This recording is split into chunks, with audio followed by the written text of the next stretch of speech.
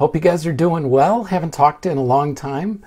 So wanted to, I'm trying out a new setup here. So what do you think of this little display? It's not just my face, which I know that can get old. This market it's beyond insane. I mean, when I got in the business in 2009, during and after the crash, it was impossible to sell anything. That was frustrating. Of course, if, it was a buyer's market and buyers could, get discounts up the butt. Sellers were just having to kind of do whatever. Not only are we seeing the reverse of that right now, I think it's even worse. I know that's hard to believe, but I just think that it's not fun for anybody. I don't even think it's fun for sellers. A lot of the ones that I've worked with, because yeah, you're getting multiple offers, you're getting above asking price, and that's great. I don't want to diminish that.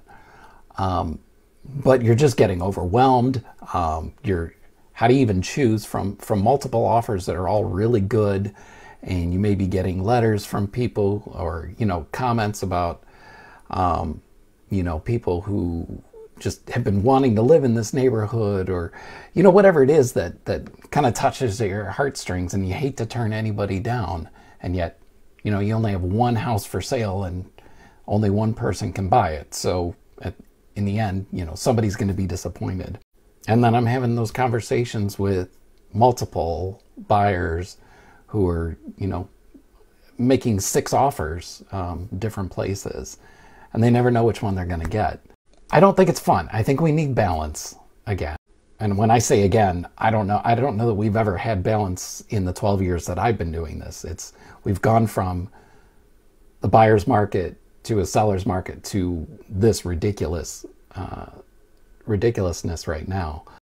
But I think there's a couple things going on, and one just kind of struck me this week that I wanted to talk to you guys about and get your opinion on. I know it's easy to blame our parents, the baby boomers, for things, and a lot of people are, but you know what? I think there's something to that. When I was getting in on all my training in real estate, and they were saying, the average person moves every 7 years, but I'm looking at all of my friends' parents, because, us Gen Xers, our parents are the baby boomers. You guys haven't moved in 30 plus years.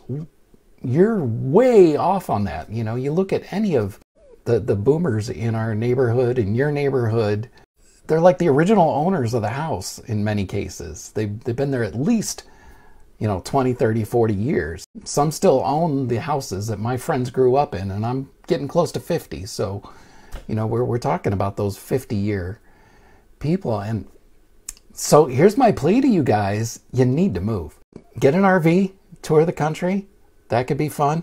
Get a condo on the beach. But you don't need those big houses. And the Gen Xers and Millennials need your house. So I'm telling you, it's time. And I'm not pushing you to the retirement home. I guess that's an option. But, you got to go somewhere. Another thing is, so buyers are recognizing this problem, especially move-up buyers. So people who will have something to sell before they buy, they're not wanting to list their properties. You guys are adding to this problem. You didn't cause the problem, but you are adding to this problem by not listing yet. You're waiting to find something, and you know what? Somebody else is waiting to find yours. So we need to put an end to this cycle. There is such a thing as a private listing network. So if you're saying, well, I'm not ready to list because I haven't found anything, we still need to get it out there. We need to put that out there. So I'm going to challenge everyone at least a week before Memorial Day. What is Memorial Day? Is the last day of May, I think, right? May 31st. So by May 24th, let's say, all of you people who are waiting to list, you need to be at least in the private listing network. You may not accept an offer or start showings, but we need to get that inventory in the system in the next 3-4 weeks. Let's do it all together so everybody can see what's coming out there. Obviously, I'm happy to do that for you. I can put it in there. We need to get that in there so that we can stop this cycle. I mean, it's like the transplant cycle, right? Where people are on the list waiting. They're waiting for donors, and like, let's say kidney, you know, that's something that we don't require a death in order to have. But people will go in and sign up as donors. And it starts that cycle where if we can get the donors in, they can start to pair them up and get a cycle going. Let's do the same thing with housing. Get your house in the queue. And, you know, I'm talking to you baby boomers too. Let's get your house in there. Okay, if you're thinking at all of moving, let's get that started so we can start to loosen up some of this inventory, because this is just ridiculous. I don't know who else we need to talk to about loosening this up, because, you know, I know you guys alone aren't going to do it, the boomers and the move-up buyers here. We need to get started. Well, that's it. That's what I wanted to say. Please, if there's anything in the world I can do to help you out, just ask. You can call, text, email. See you then. Bye.